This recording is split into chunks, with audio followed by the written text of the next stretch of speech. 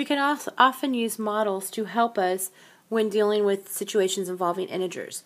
In this problem, we're talking about an elevator. Okay, I drew a model of an elevator with the different floors of the building, and it's basically a number line that I put vertical. Instead of going horizontal, I had it going up and down. Here's my 0. You'll see all the numbers above the 0 are positive. Floor 1, floor 2, 3, 4, 5, 6, and so on. The floors below 0 are like negative numbers. We don't have floors that are underground in Houston because we're at sea level. But if you go further up north, they have floors, they have what they call basements. And some of the office buildings, they have floors that go pretty deep, or parking garages that go, dip several levels underground. So the B stands for basement level. B1, basement level 1, that's like a -1. B2 is basement level 2, that's like a -2. It's 2 levels underground. So let's go ahead and work this problem. We're going to model it using our elevator number line. Steffi works on the ground floor at a museum restoring ancient vases. So the ground floor is where you enter the building from street level. That's going to be 0. That's where Steffi works. Using the elevator, she goes down 2 floors to get a broken vase. So she's going to go down 2, so 1, 2. So the broken vase is on basement level 2, or -2. She then goes up 6 floors to talk to an ancient civilization expert. So from the broken vase, she goes up 6. 1, 2, 3, 4, 5, 6. She's now at floors 4.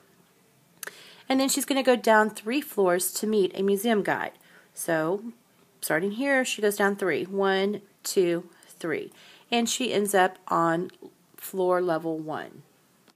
You can also draw a number line to model a thermostat when talking about temperatures. First question. The temperature is 60 degrees. It rises 20 degrees by noon. What is the new temperature? If you'll notice, here's our 0 for our number line. If I go below 0, I'm in the negative temperatures. If I go above 0, I'm in the positives. And my degrees, we're going by 10 degrees. So I'm going to start at 60 degrees. I'm going to start right here. And I want to rise 20 degrees. So here's 10 degrees, 20 degrees. I end up at 80 degrees.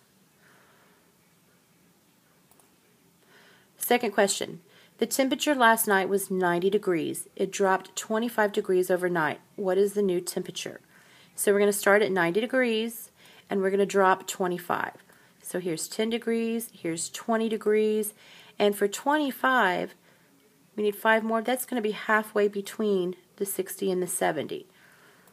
So here is the 25 degree drop, and the temperature that's halfway between 60 and 70 is 65. Be very careful. Don't think it's 75. You're going down. You have to remember that, not up. Okay, on your sheet of paper with your homework check questions, you're going to do question 2 and 3. They're both due, or all 3 questions will be due tomorrow when you get to class. Homework check number 2. The temperature is 20 degrees. It is expected to drop 30 degrees. What will the new temperature be? And question 3. Today's temperature is -15 degrees. It is expected to be 35 degrees warmer today. What will the temperature be today? This is the end of your video.